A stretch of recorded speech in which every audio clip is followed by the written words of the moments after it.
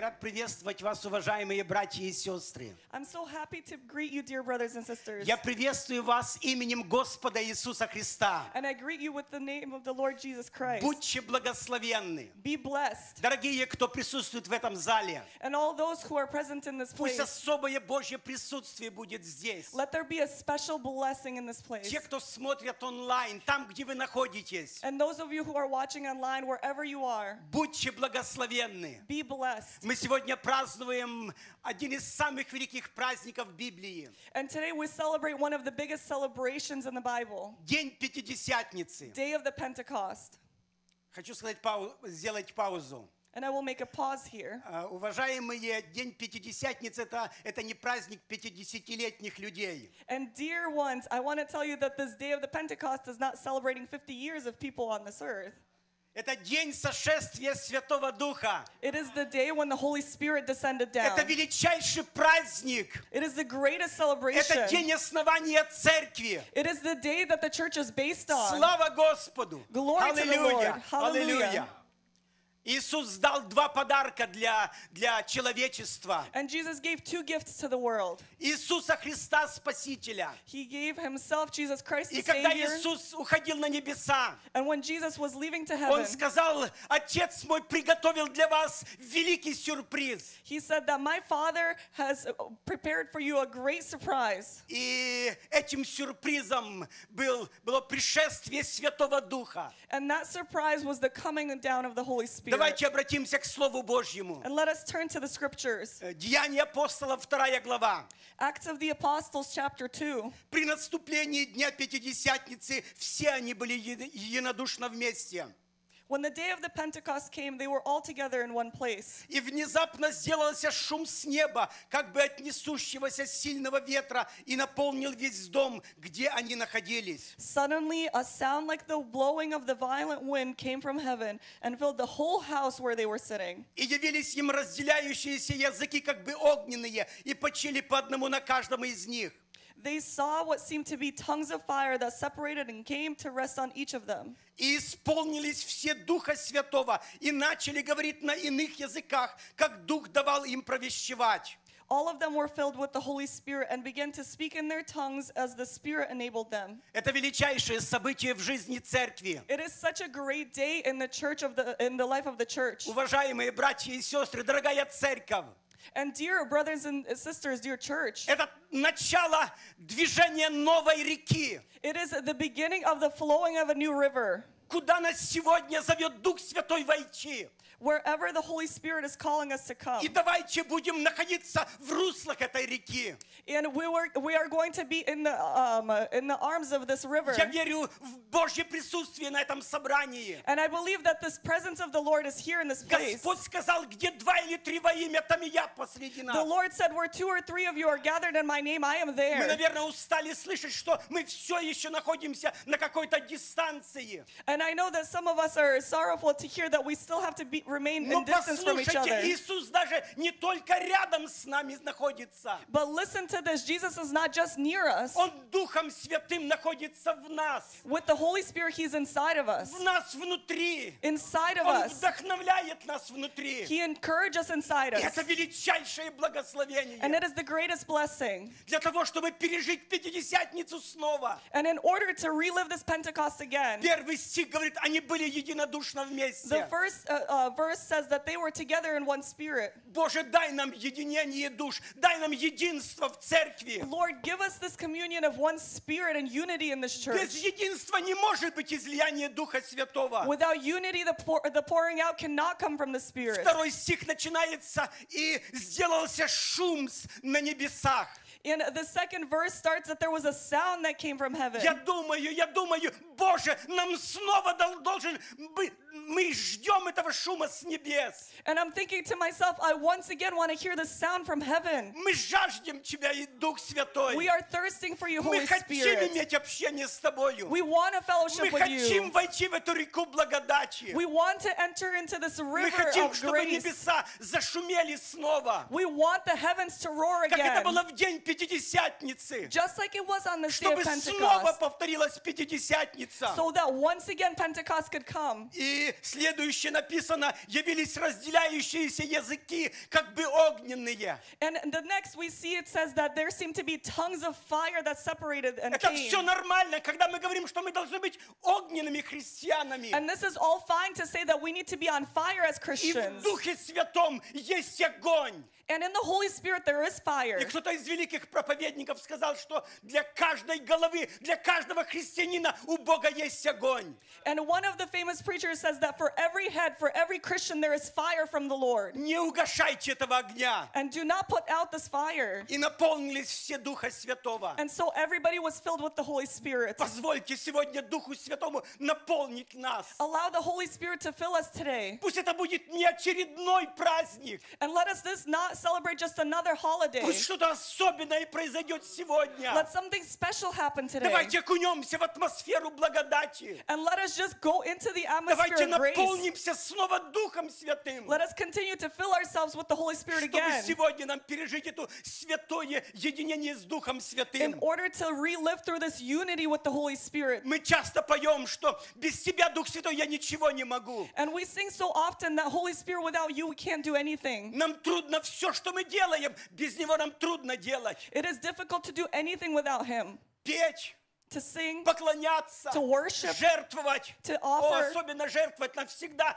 не хочется, когда на нас нет помазания. especially to give. We never want to do this if there's not an anointing over it. Проповедникам тяжело проповедовать, когда нет Его присутствия. It is difficult for preachers to preach when there is no presence. Каждое слово раздражает. Each word is just irritating. Но когда приходит Он, But when He это так comes, все легко делается. everything is so С easy, любовью, с with love, желанием. with desire. И тогда это есть эффект от того, что мы делаем. And there's an effect on what we're doing. Боже, помоги нам снова, чтобы мы были духовными людьми, Lord, help us again to be spiritual people, исполненными Духа Святого. to be filled with the Holy Дорогие Spirit. пятидесятники, я призываю вас сегодня, Dear Pentecostals, I call you today, сегодня и каждый день дальше искать новых, свежих отношений с Духом Святым. today and every day from now on, to search for these new relationships Библия говорит там о свежем елее. with the Holy Spirit. And the Bible speaks about a new Я не fresh говорю о oil. свежих формах, я говорю о новых отношениях с Духом Святым. And I speak about the new relationship with the Holy Spirit. Аллилуйя! Давайте поднимемся, склоним наши головы и будем искать Его присутствия. Let us arise and bow our heads and seek His presence. Благословите это собрание, благословите группу и проповедника, кто будет проповедовать. Bless the service and the group and everybody who will be preaching. Дорогой Небесный Отец, я благословляю Твое имя.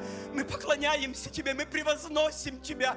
Боже, благодарю Тебя за величайший подарок от Отца Небесного, от Дух Святой. Благодарю Тебя. И мы не только слышали о Нем, мы знаем, мы много раз вкусили, как благ Ты, Господь. Благодарю Тебя, благословляю Твое имя.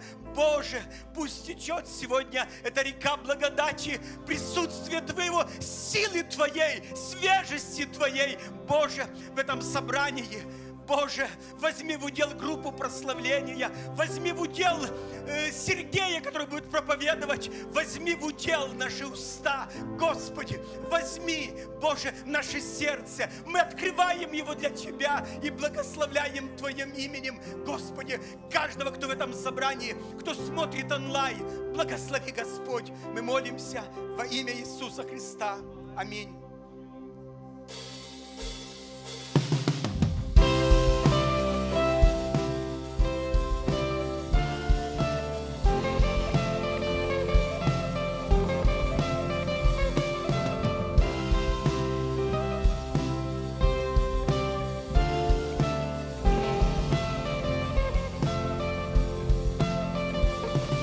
He's coming on the clouds. Kings and kingdoms will bow.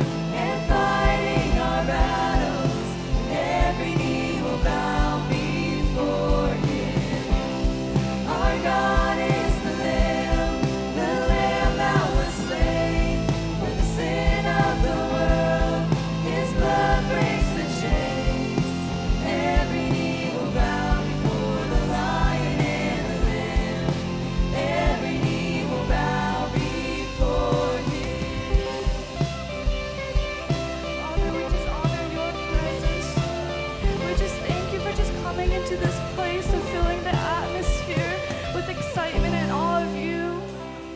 We just thank you for the miracles that you've already performed within this place. And we honor you and we praise you. Open up our hearts. Fill it with love and mercy. Father God, open up our eyes to see you, the real you. Eyes to hear and ears to hear. Let us hear your still small voice. We just honor you in your presence, in your loving arms. We thank you. Our fight is with weapons unseen. Your enemies crash to their knees as we cry out in worship.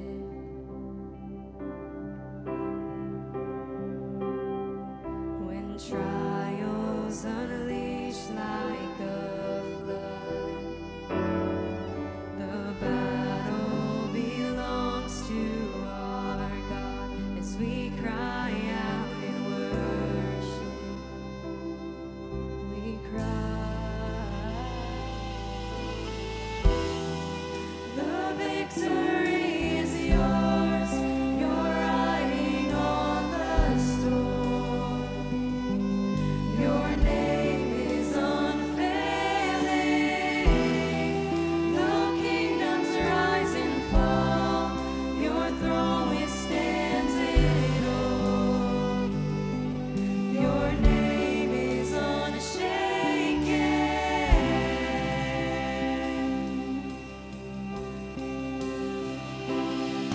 What hell meant to break me has failed.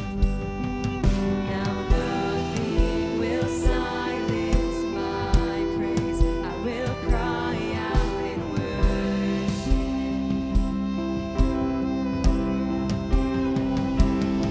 The walls of the prison will shake. The chain-breaking King will rise to save as we cry out in worship. Oh, we cry out. The victory is yours. You're riding on the storm. Your name is unfailing. Though kingdoms rise and fall, your throne withstands it all. Your name is unshaken. The victory is yours. You're riding on the storm. Your name is unfailing. Though kingdoms rise and fall, your throne withstands it all. Your name is unshaken. Oh, your name cannot be shaken. Your holy name. You roar like thunder. Nothing can tame a God all powerful, all powerful. We pull down heaven with shouts of praise, a God all powerful, all powerful. You roar like thunder. Nothing can tame a God all powerful, all powerful. We pull down heaven with shouts of praise, a God all powerful, all powerful. The victory is yours. You're riding on the storm. Your name is unfailing. Though kingdoms rise and fall, your throne withstands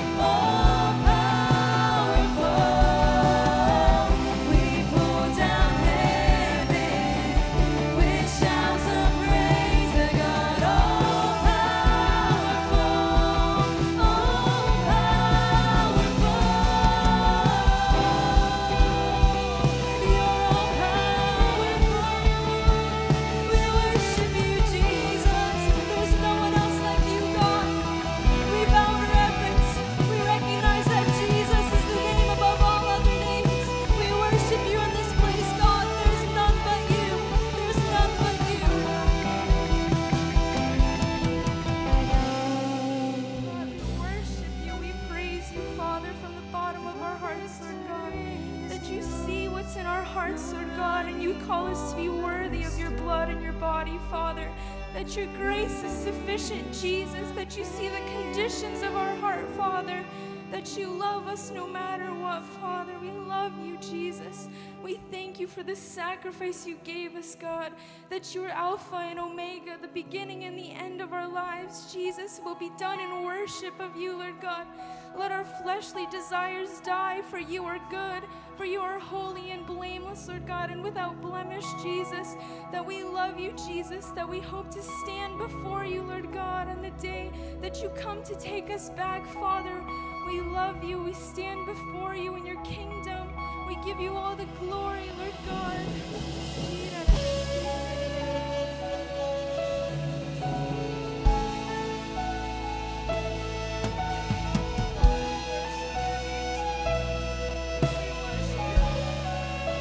We worship your holiness, King of Kings. Oh, Holy Spirit, how we long for your touch. How we long for your touch, King of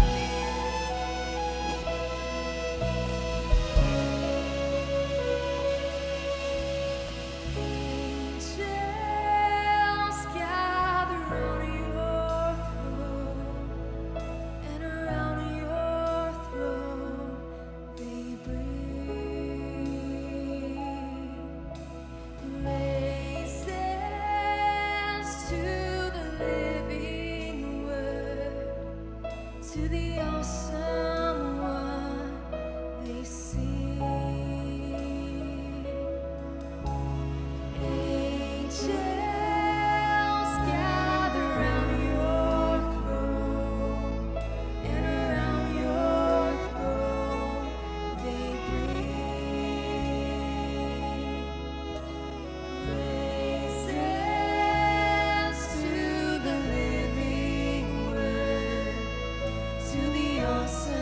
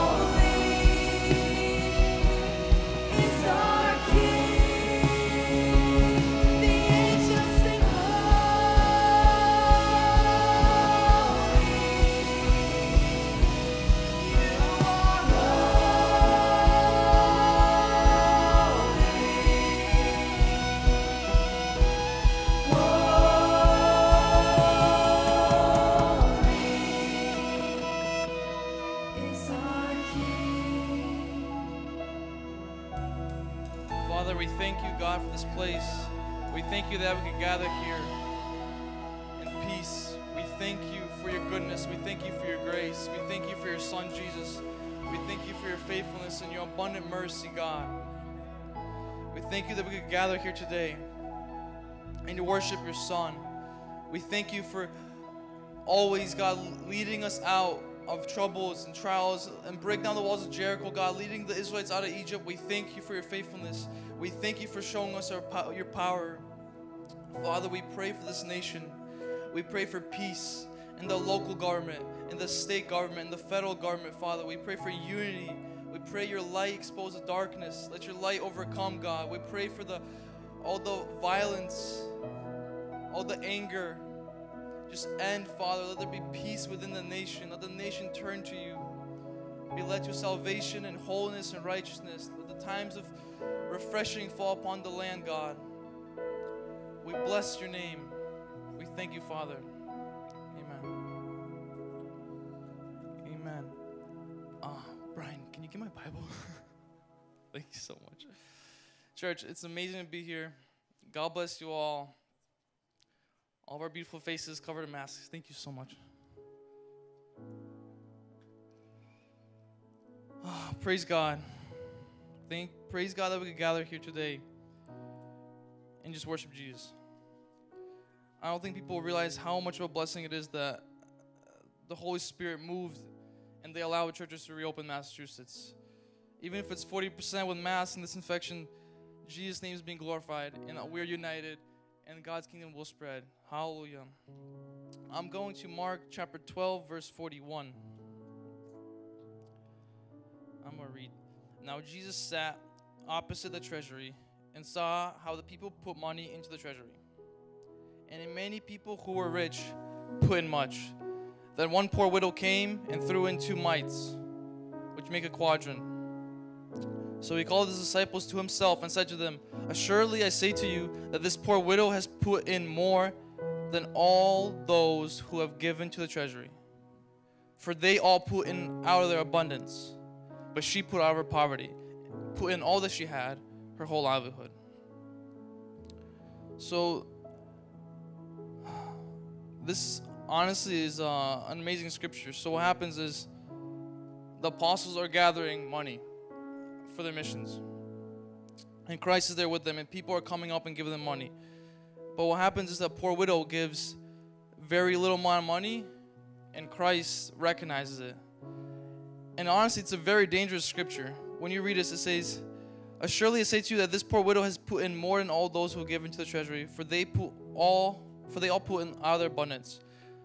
But she put out of her poverty all that she had. You see, when I read this, I don't think the point is that I will never encourage people to take everything and all they have on their bank accounts and just pour into the church and hope for the best. I wouldn't encourage that. Because the Bible actually tells us to give according to what we have. That's what the scriptures tell us. So if very rich people are giving very little, it's actually not scriptural. The Bible says give according to what you have, the measure of what you have. But one thing I do want us to notice in the scripture is that Jesus notices the circumstances of the woman. You see, 2 quadrants is equivalent to $2. It's about $2. Or 1 quadrant is about $2. It's the 2 mites. So, worldly speaking, men, they were probably getting offerings of like $2,000, $4,000. They were probably getting pretty big offerings from the rich people. And in the wisdom of men, people would be like, who cares if there's $2? You know, if we you can just take that right out. We don't need that. But we got the other finances. That's what we want. That's what we need.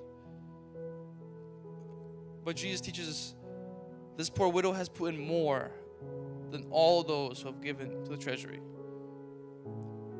Which is amazing, because the whole point of this is the fact that God notices. God notices our circumstances. He's not a God standing there with his arms folded and saying, where's your paycheck? I want it all. Like, he's not folded. He's not saying that, oh, you didn't give your, $2,000. He's not saying, no, he notices your circumstances. He notices the sincerity of your heart. And he knows, you can see how much of a loving father he is through Christ. He recognizes the poor widow's circumstances. I want us to just encourage us all to kind of be like that widow. She understood one thing, those $2 that she had, it would maybe feed her belly.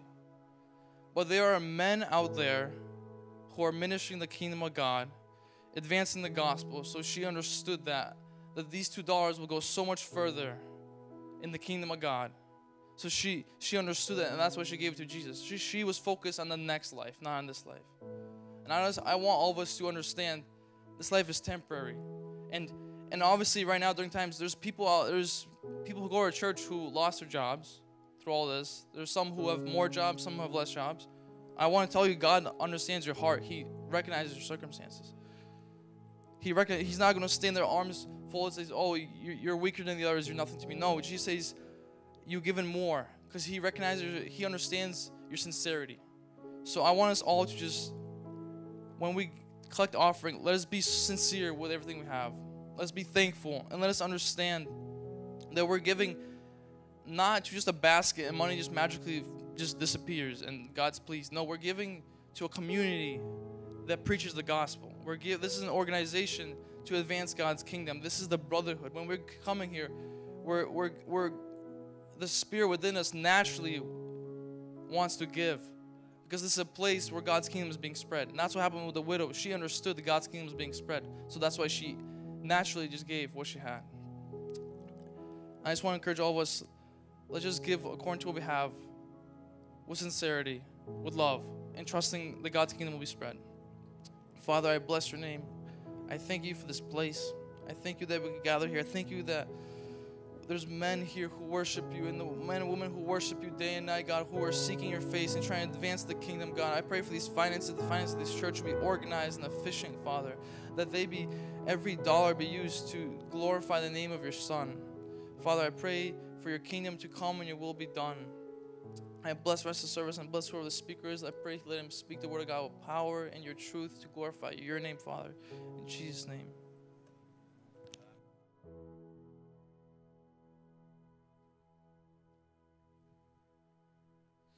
Praise the Lord, brothers and sisters. I hope you guys gave with excitement. And I really believe this is going to be another powerful service. We just finished our service. There was a morning service. And guys, the power of God was so powerful at the service. I remember during time of worship, God began to speak. During the sermon, the whole service was just so power-packed. And I believe we go from glory to glory. God continues to bless his people. Amen. You know, guys, one thing I want to begin with by saying is this. I know that maybe a few of you saw that meme or this joke on social media, that there was this confused, sort of not confused, but sort of a picture of this lady who's looking puzzled and confused, and on the bottom it says, I wonder what chapter of Revelation we are going to experience today. And I feel like with a little bit of reaction to the first service, and I feel like with this year 2020, it has been a very interesting year. From the beginning, when we read all over the news that Australia was on fire and it was the biggest one they have ever had, to a killer virus that now has taken hundreds of thousands of lives, that has taken the lives of people that we know, and that we know many people who have severely suffered from this virus, even to some killer hornets that came, and that was just crazy. I still don't get what happened there. And right now, with all the riots that are happening, it almost seems like America is almost at war. I know I had a few friends who, it's one thing when you see on the news riots, you're like, wow, this is terrible. But a few of my friends who lived in Rochester and other places where they're downtown, they're just taking videos and of what exactly is going on. And as I'm looking at this, I'm seeing this, it seems like we're in a war zone. And it's almost seems like we as people of God, we're beginning to lose hope. And I remember during the morning service today, during the time of worship we had, I was amazed at the fact that it's as though I completely disconnected from what's happening around this world and connected to the Holy Spirit, and it was just so clean. The air is so fresh. And I remember today during worship, same thing, you're just worshiping Jesus, and maybe the world is at war, and maybe there's a virus that is killing hundreds and thousands of people. Maybe there's a fire somewhere out there, but we're standing in the presence of God with fullness of joy, and it is amazing. It is so powerful. I know that I watch the news quite a bit just to stay informed of what exactly is happening in this world. But it is awesome to come in the presence of God and have the Holy Spirit completely refresh you, recharge you, regenerate you, so we can go back into this world. We can go back into our everyday lives, but with a positive attitude, because we serve a powerful God. Amen?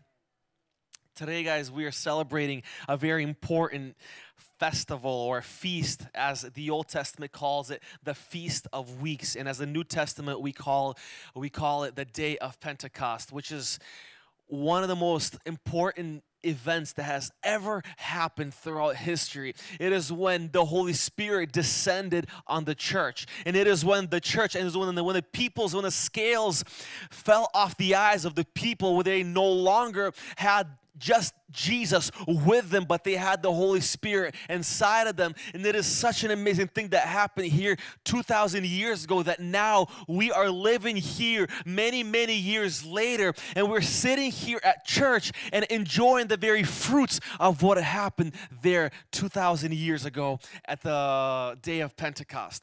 And one thing that is actually good when you preach the second time, same sermon in one day, is that you get to sharpen up things that you need, things that you don't need. And one thing that I didn't talk about this morning that I want to share about today is if we open up to Leviticus chapter 23. That is Leviticus chapter 23, verse 15 through verse, I believe, 17. The Bible says these words: "And you shall count for yourselves from the day after the Sabbath, from the day that you brought the sheaf of the wave offering, 7 Sabbaths shall be completed. Count 50 days to the day after the 7th Sabbath, and you shall offer a new grain offering to the Lord. And you shall bring your dwellings with 2 loaves, wave loaves, and 2/10 of the ephah. And they shall be like fine flour, and they shall be baked with leaven, and they are first fruits to the Lord." Kind of confusing portion of Scripture, but like I said before, this celebration of the Feast of Weeks, as we just read, is the same celebration of the Day of Pentecost. It was what being celebrated during the same time. And I believe the more and more you study the Bible, the more and more you read the Bible, the more you understand the depth and the riches of God's Word. And you understand there's so much symbolism in almost everything that you read. You might be reading a story of a certain character in the Bible, not realizing it's completely symbolic to who Jesus is. You might be reading an event that it just doesn't make sense to you, but it's something that is completely symbolic to something that happens in the future, and that is just the beauty of God's Word. And over here, this is talking about the first fruits that were offered to the Lord. What's amazing over here, I was just talking about this with my wife before the service, is that the first fruits that were offered in this specific feast, which is, again, the Day of Pentecost, we read in the New Testament, but this specific feast, they offered wheat. They offered a harvest, and we see over and over again in the Scriptures that is symbolic of souls.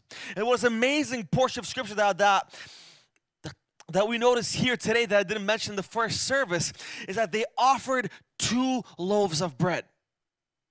Not 1, 2 loaves of bread. And I believe that symbolically this is speaking the Day of Pentecost, that this harvest was not just for the Jewish people, but it was for the Gentile people. The 2 loaves of bread symbolizes 1 loaf is to the Jew, and the other one is to the Gentile. And here we see the week of feasts, in other words, the day of Pentecost, when the Holy Spirit descended into this earth. When the Holy Spirit descended to dwell among men, it was not just for the Jewish people, but it was for the Gentiles. What is amazing with that is Jesus said these words even when Gentiles came to him asking him to be healed and asking him for certain requests. Jesus answered them and said, hey, I was sent but only to the lost house of the house of Israel.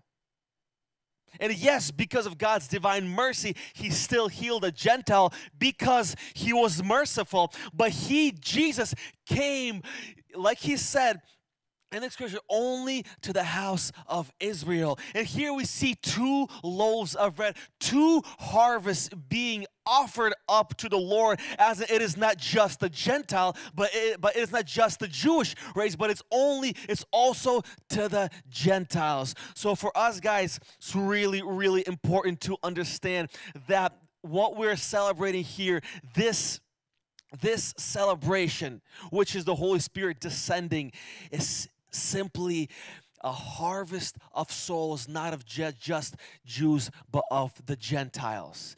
And another meaning of this feast, or the day of Pentecost, is the renewal of a covenant.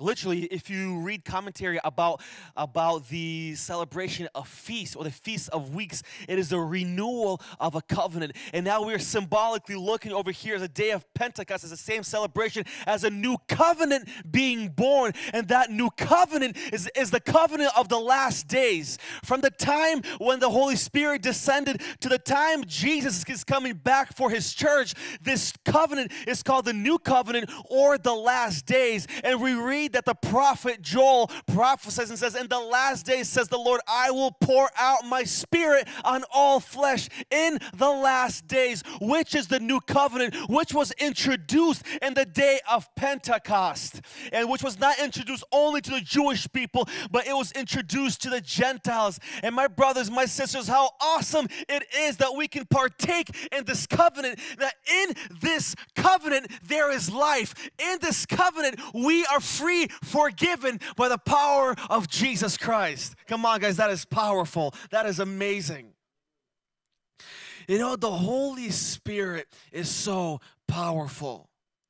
I believe that in our days, I actually thank God at the power, at the message of the Holy Spirit is coming back to the church. I remember I preached a similar message to this. Oh, it was in later 2015 when I just moved back here from Texas. And I remember I was preaching, I'm like, I do not hear sermons of the Holy Spirit anymore. It is almost a forgotten message in the body of Christ. But now for the past few years, it is as though the message of the Holy Spirit has been rebirthed. And praise the Lord for that. The Holy Spirit is in our lives and He is moving powerfully. Amen? I want to guys give you a little story that I found to be quite amazing. We read and all throughout the Gospels of Jesus performing some of the most powerful miracles that we have ever witnessed or even can comprehend. Like for example, if we talk about what happened in the tomb of Lazarus, a man that's been dead for days now, a man that already began to rot in his grave, and yet we read the amazing story of Jesus coming to this grave of a man who's been dead for days already, and with all power and with all authority saying these words, Lazarus, come forth. And many people who were in that crowd heard these words, Lazarus, come forth. Many of those same people knew who Lazarus was, including Jesus. That was their close friends. Many of the disciples personally knew who Lazarus was. And many of them knew that Lazarus has been dead for so many days. And when Lazarus was resurrected from the dead, it wasn't just it was very an ordinary miracle just because we see Jesus raise more people from the dead, but it's instantly.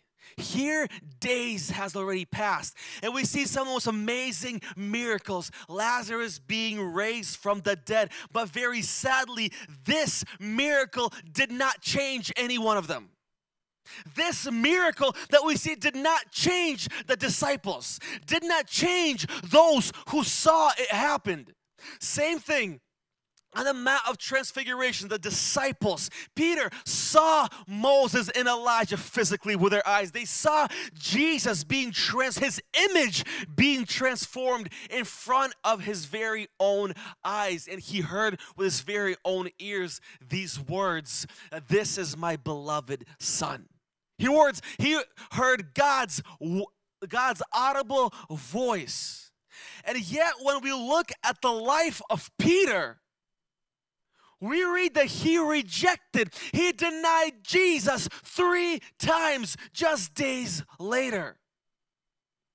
We can read about a story in the Gospels of a massive storm. The disciples are stuck in the middle of a sea in a massive storm, and they wake up they wake up Jesus, and they tell him these words, "Master, Master, do you care that we perish?" In other words, do you not care about what's going on? We're about to die, and you're here sleeping in the middle of the storm, and maybe you're on that ship or in the boat, and you see with your own eyes, just like the disciples saw with their own eyes, Jesus stand up with such authority, such boldness, and he says these words. He calmed the storm, and the wind stopped, the rain stopped, and the sea became calm. And you saw every one of those miracles, and imagine none of those miracles changed your life. Wow. Or imagine maybe you, just like Peter, saw Jesus walking on the water, and you took a few steps on the water yourselves. Guys, one step on the water makes sense because the first step you take in the water, you drown. But when you start walking on the water like Peter was walking, something like that should never, ever leave your mind. Yet they remained unchanged. And the reason why I say they remain unchanged is because when Jesus died, what did Peter say? Let's go fishing. Let's go fishing. It's like, wait just a second. Go fishing. Jesus said that you'll be fishers of men. Let's go fishing. In other words, hey, boys, I know we've been together for the past 3 years.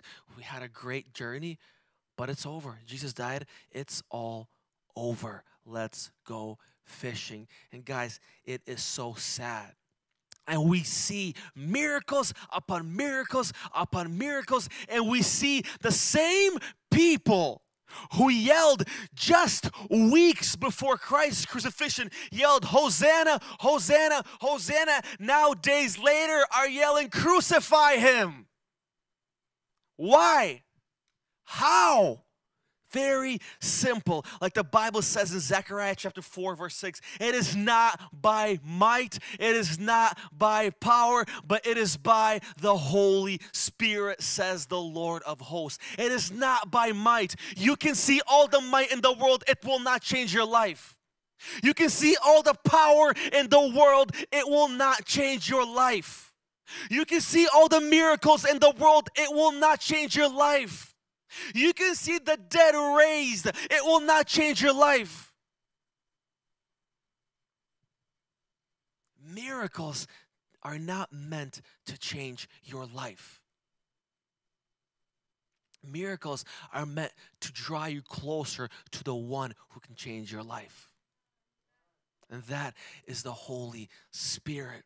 It is not by might, it is not by power, but it is by my Spirit, says the Lord. My brothers, my sisters, I believe lately that the charismatic, I won't even say lately, but for the past several years, very sadly, but the charismatic movement in America became so focused on miracles, I believe they're missing the very point of Christianity.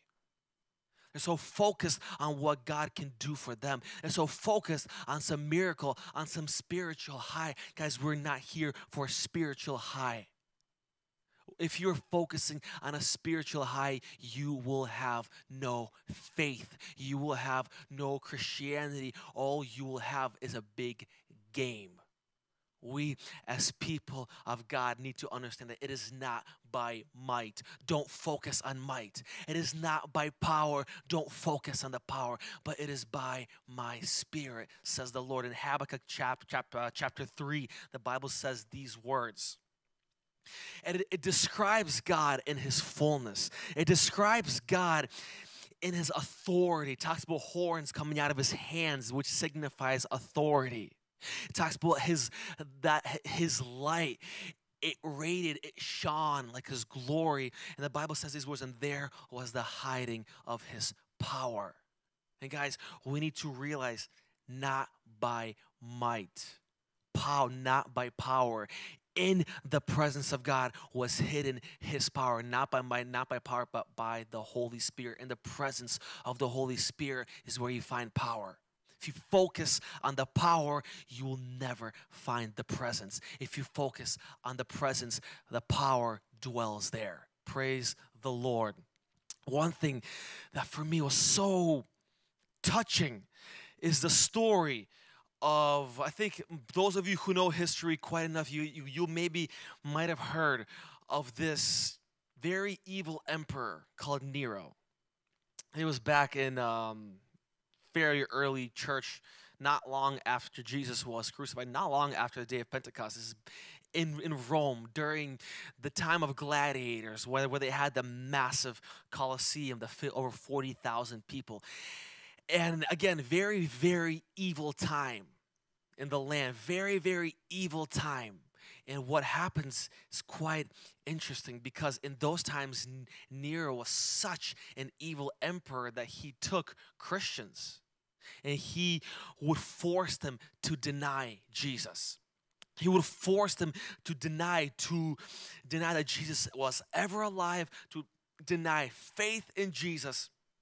And if they would not deny their faith in Jesus, it would be like a celebration to the Romans, where they would put Christians inside this Colosseum with thousands of people cheering and screaming as lions would eat them alive unless they rejected Jesus. For me, it is so touching. I just don't get it, because these people, history says that while the lions would be tearing them to pieces, they would sing songs unto the Lord. They would sing songs unto the Lord. And it doesn't make sense for me. How can these people who have never seen Jesus physically yet are willing to die for him? Yet we look at people like the disciples who were with Jesus physically, who walked with Jesus physically, who heard the voice of God himself say, "This is my son in whom I am well pleased." The same disciples who walked on the water, the same disciples who saw Moses and Elijah, the same disciples, guys, the same disciples who received revelation that Jesus was the Son of God, the same disciples who saw the dead being raised, the same disciples who left all of their business to follow Jesus, who sat at the feet of Jesus and learned from Jesus himself. Those same disciples said these words after Jesus died: "Let's go fishing again." Let's forget about all that Jesus said. Let's forget about all that Jesus taught. Let's forget about all that Jesus introduced to us, and let us go fishing again. Forget everything that we learned. And the Bible says they all doubted.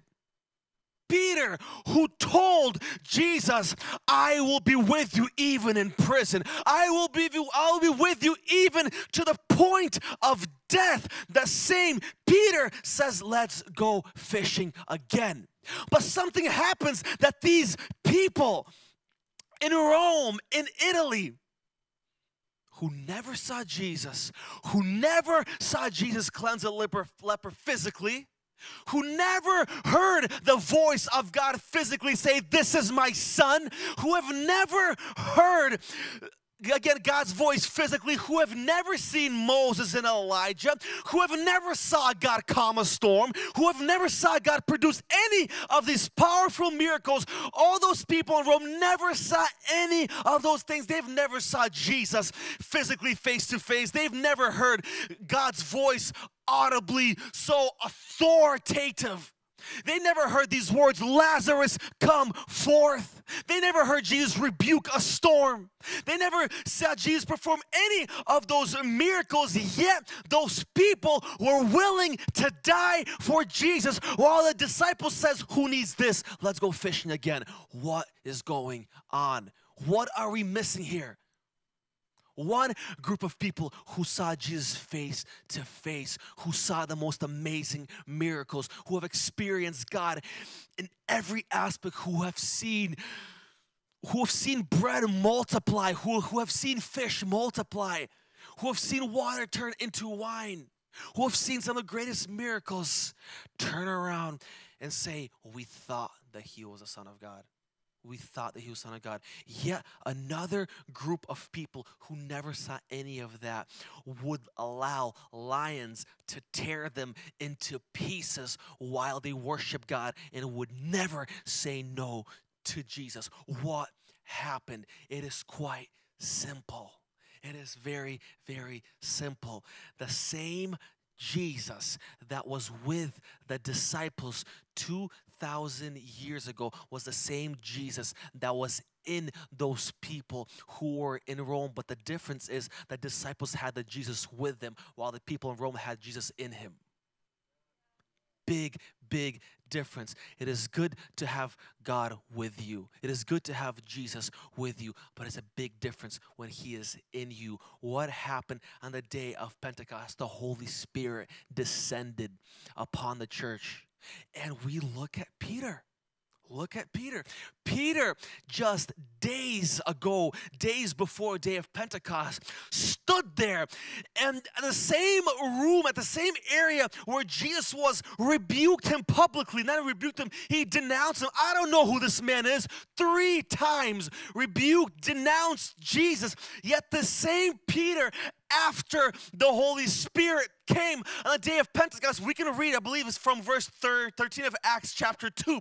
The same Peter now stands with all boldness preaching the gospel, and people began to get saved. What happened to Peter? What was the difference between the Peter that said, Jesus, I will go to the cross with you. Jesus, I will die with you. Jesus, I will go to prison with you. What happened to the same Peter who did not find it worthy to be crucified like Jesus was crucified, so he was crucified upside down? What is the difference? Jesus was no longer with him, but Jesus was in him. That's the difference. When Jesus is with you, that's good. But when Jesus is in you in the form of the Holy Spirit, then this word, this Bible comes alive. And when Jesus is in you, to you, he is more real than he was to the disciples 2,000 years ago. To us today, Jesus is more real to us than he was to the disciples 2,000 years ago. Jesus was more real to those Christians in Rome while being eaten alive by lions. To them, Jesus was more real to them than he was to the disciples 2,000 years ago. Why? Because the Spirit of the living God dwelt inside of them. My brothers and sisters, it is amazing that when Jesus was on this earth, we don't read much about people. We read a lot about people being healed, a lot about multitudes. Everyone was healed. We read a lot about cleansing lepers, some very creative miracles. We read a lot about that. We read about people being raised from the dead. We read about all these things. But what's shocking to me, what's amazing to me, that almost never you find after these amazing miracles happen that somebody says, hey, Jesus, Master, what must I do to be saved?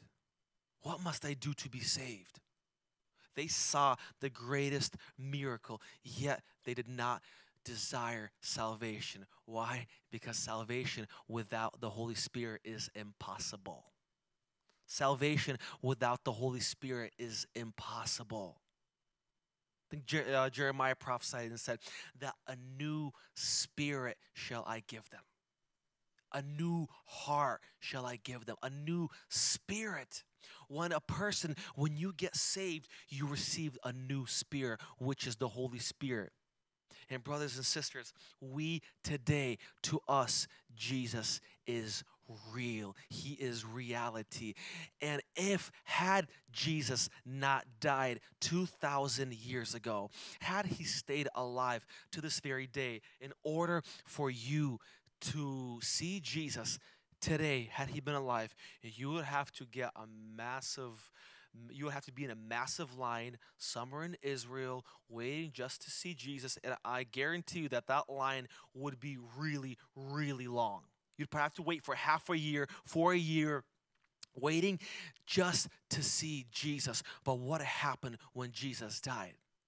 That same Jesus now to us became reality. In other words, the same Jesus now in the form of the Holy Spirit dwells inside of us. So who is the Holy Spirit? Holy Spirit is Jesus without boundaries or limitations. Holy Spirit is Jesus without any limits. The same Christ, the same Holy Spirit that dwelt in Jesus now dwells in each and every one of us. And I want to point out something that's very, very important to all of us that I actually didn't share this morning, but I want to share a little bit now. How could Jesus live a sinless life? You say, well, because he was God. The Bible says that he became a man. He experienced humanity in all his ways. He took upon himself the likeness of a man in order for the sacrifice to be accepted by God, in order for the blood to be accepted by God. Guys, excuse me.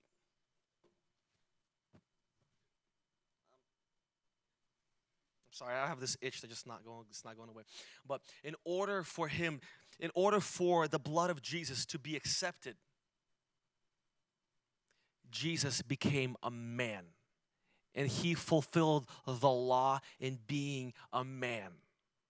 And one thing I want to tell you is this. You might say, well, it's not fair because he was born of holy blood.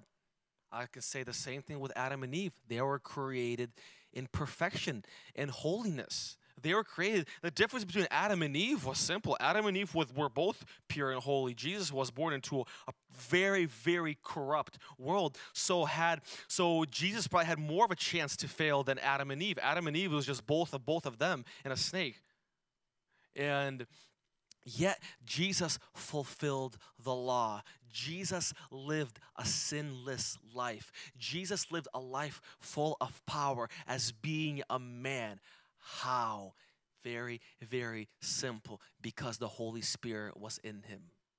You cannot fulfill the law. You cannot live holy. Impossible. We are corrupt. Like David said, in sin did my mother conceive me. When we are born, we are corruption. That's why the Bible says we ought to be born again. And when we were born again, like Jeremiah prophesied, it's a new spirit. When we are born again, we receive a new heart, a new spirit shall I give them, which is the Holy Spirit. And my brother, my sister, without the Holy Spirit, it is impossible to live a holy life. But with the Holy Spirit, you can live a holy life. With the Holy Spirit, you can overcome sin. With the Holy Spirit, you can forgive those who do you wrong. With the Holy Spirit inside of you, you can bless those who curse you. You can love those who hate you. Maybe you can't do it, but the Holy Spirit inside of you can. Maybe you cannot forgive those who do you wrong, but the Holy Spirit inside of you can. And I'm here to tell you that you have a new heart. You have a new spirit, and that is the Holy Spirit. And all those things are possible to you because of the power of the Holy Spirit that dwells inside of you. Jesus came to this earth. How? Guys, had Jesus sinned? Had Jesus fallen into any sin, his blood would not be accepted. Had Jesus fallen into any sin, his blood would not be accepted.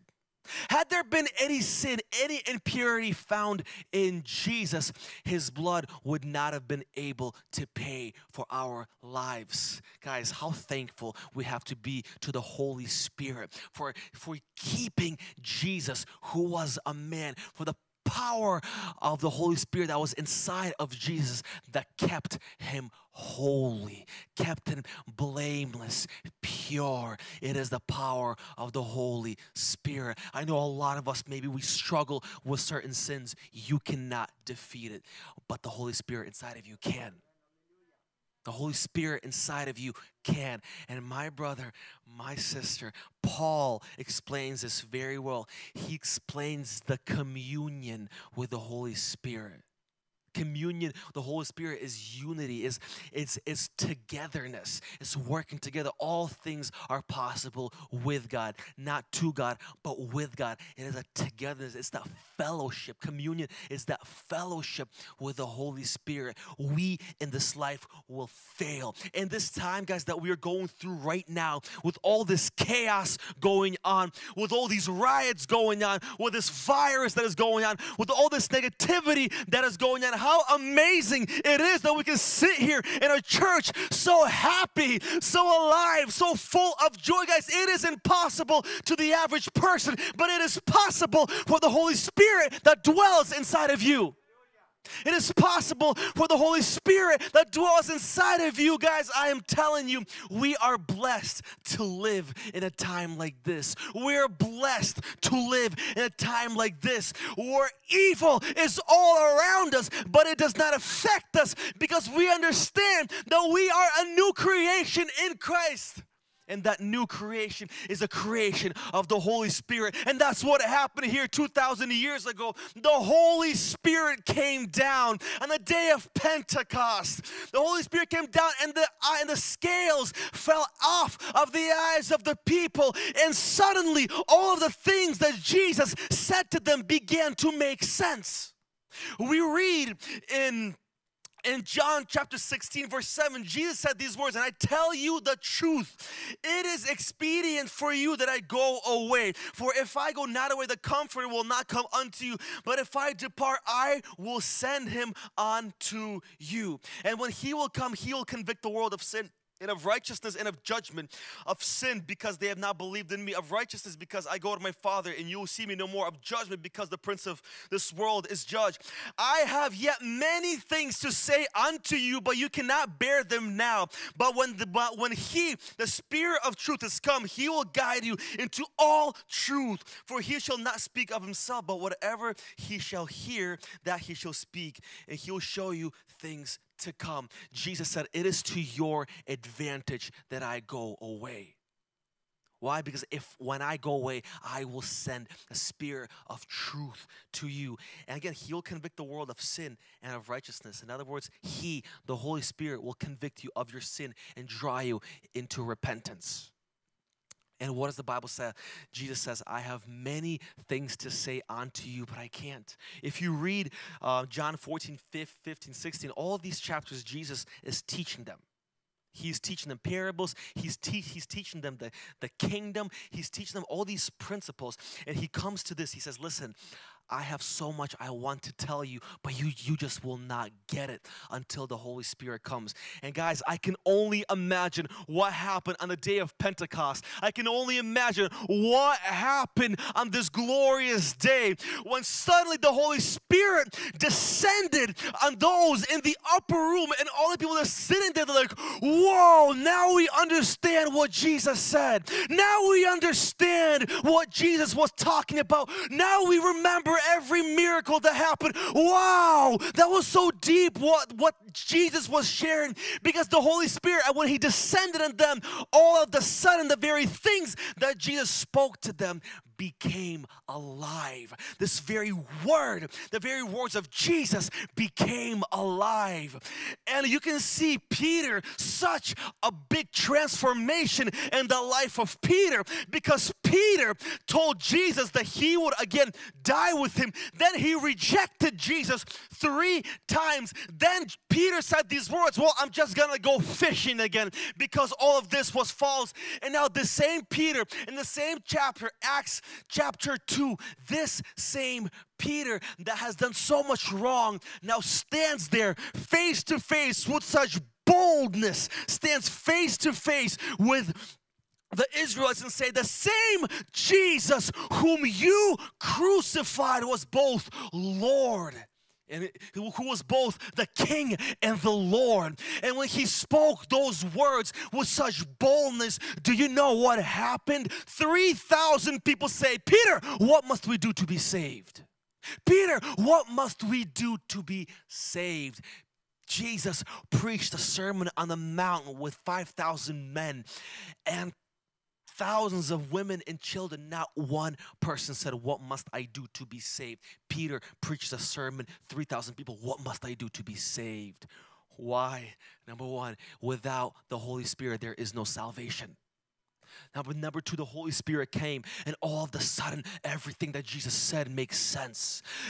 Everything that Jesus said, it falls, it now makes sense. What am I saying? The Holy Spirit is the Spirit of truth. He shall reveal God's word to you. And we talked in the beginning of the sermon, I mentioned how, again, the 2 loaves of bread, Gentiles and Jewish people, and also the celebration or the Feast of Weeks meant that they would offer onto the Lord very specific offerings. They were offering their first fruits, and the first fruits was offered in wheat. In other words, their harvest. And we can see that when the Holy Spirit descended, when that covenant became active, the first thing we see is the first fruits of the covenant, which was thousands of souls, thousands of people getting saved.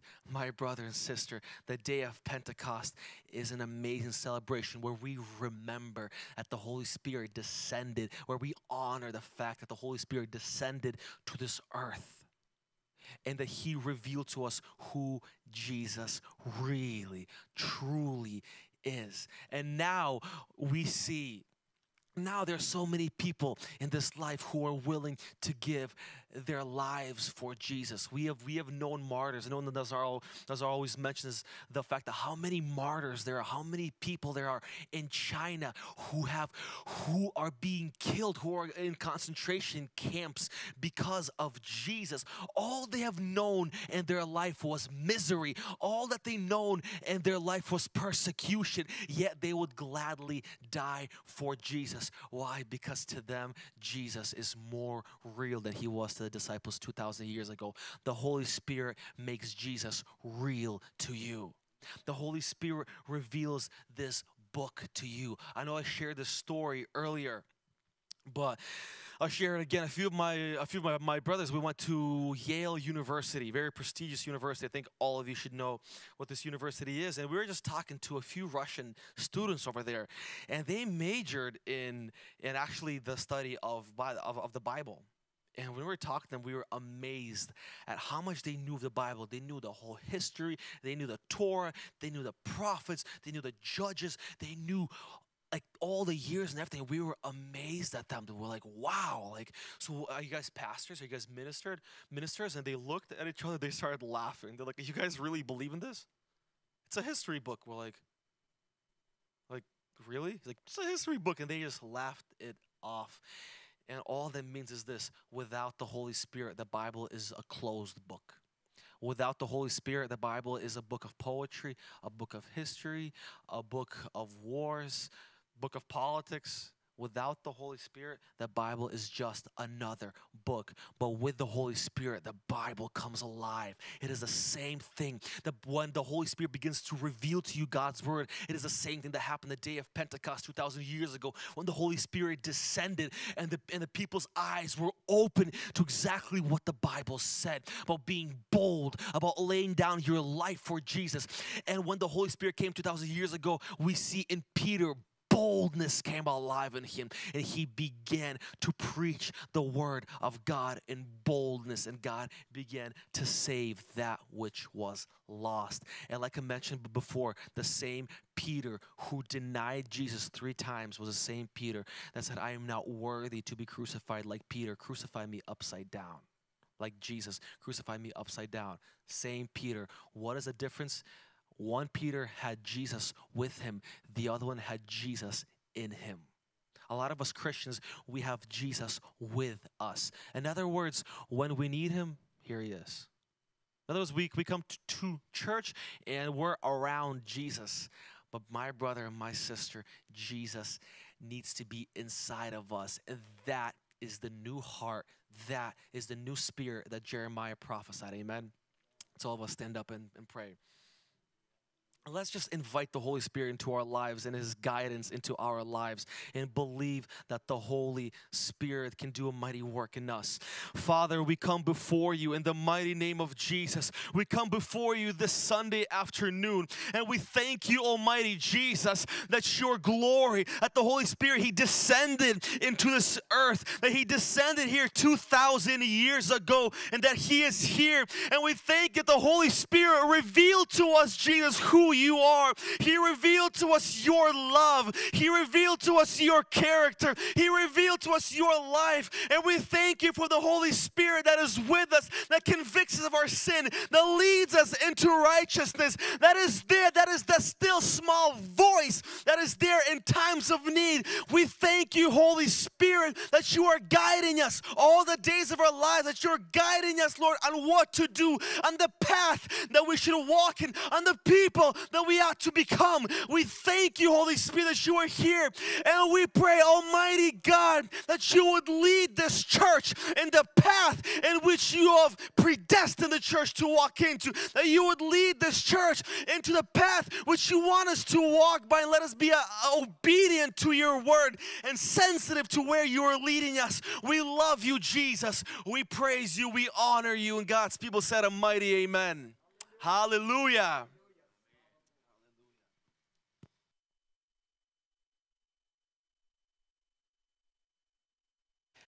An amazing and powerful word we heard. Amen. Thank you, Serge. It's so amazing to hear a word like that when we really should not be seeking after supernatural things, miracles, healings, manifestations, but we should be truly seeking after the true heart of God, who he really is inside of us and who saves us. And it's so amazing that we can be here together again, finally, worship together, hear the living word together in our church. And I'm so glad we go to this church because everybody is so loving and wants to minister to all of our hearts. It's a really blessed time to be here.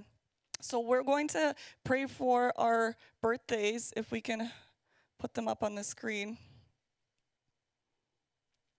Emma Sergeychik, Svetlana Dimogla, Nina Romanovskaya, Любовь Власюк, Татьяна Любежанина, Яна Воробей, Nadezhda Seminovich, Pavel Dervenchuk, Annalie Olberg, Daniel Chandrin, Maxim Joshan, Alexandra Panchenko, Nadezhda Chebutaru, Елена Ivanov, Елена Горденко, Yuri Kalina, and Vladimir and Tatiana Kovalchuk, 17 years of marriage. Congratulations.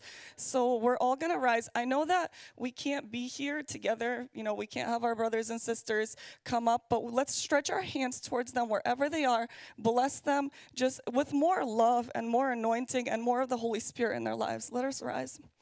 Jesus, we praise you. We thank you so much for our brothers and sisters that we are able to be here together, Lord. We stretch our hands out to them and we bless them, Father, wherever they may be, Jesus. If they are at home, if they are in this place, Lord, we ask you to have more anointing in their lives, Jesus. Give them more love from heaven, more love towards each other, Father. Let them grow in the Spirit even deeper, Lord. Let them get more revelations and more knowledge of who you are, Jesus. Put that seed inside of them, them. Let the Holy Spirit lead them in their daily lives, Lord. Let them prosper. Let them have daily anointing, Father. Let the living water flow over their lives, Jesus. We bless your name. We thank you that they are here with us, Lord. We ask you, just give them health, healing, whatever they may need in this time, Jesus. But more so, let them fellowship with you in their daily lives and seek your face daily and honestly, God. We bless them and we bless your name.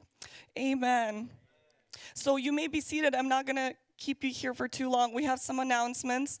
The first, and we're going to keep repeating these, we continue to be in this kind of quarantine phase 1 or phase 2 at this point with special rules, and we must continue to stay 6 feet apart from each other, wear masks as we are when we are walking by each other. When we are exiting, please do it in an orderly manner so you are 6 feet apart. We cannot loiter in the halls. We cannot gather like we usually do in fellowship, unfortunately. I'm sure there will be a time that we can do this, but it's not coming just yet.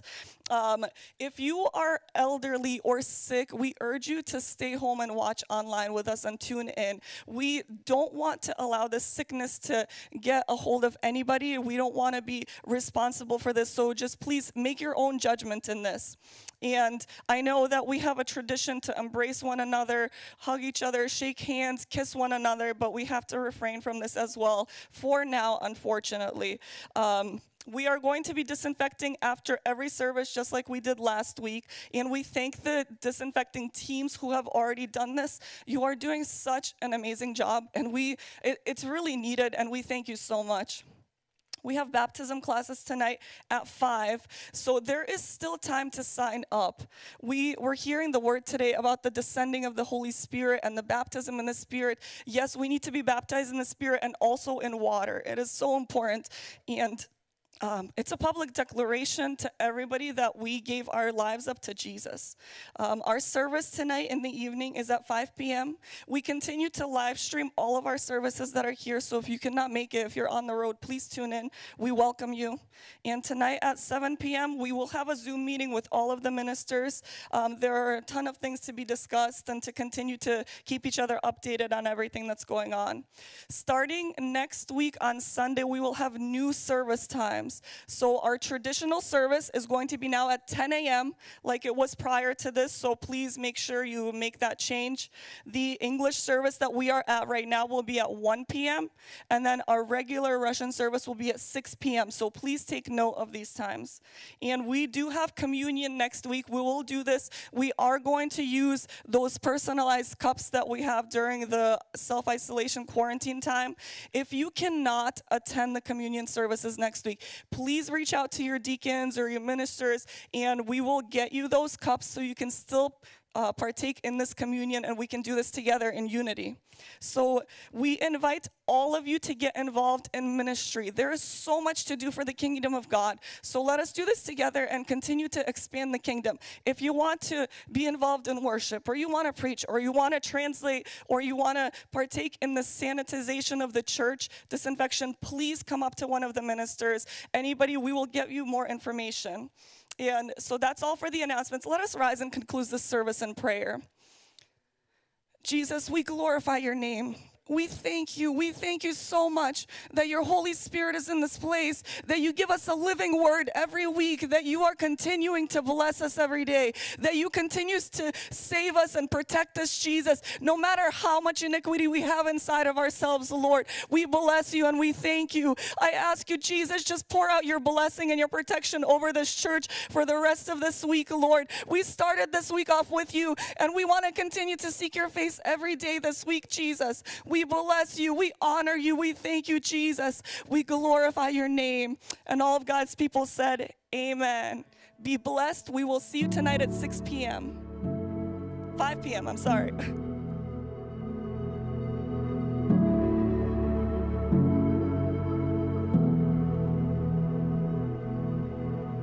The reign of darkness now has ended in the kingdom of light. In the kingdom of light, forever under your dominion. You're the king of my life. You're the king of my life.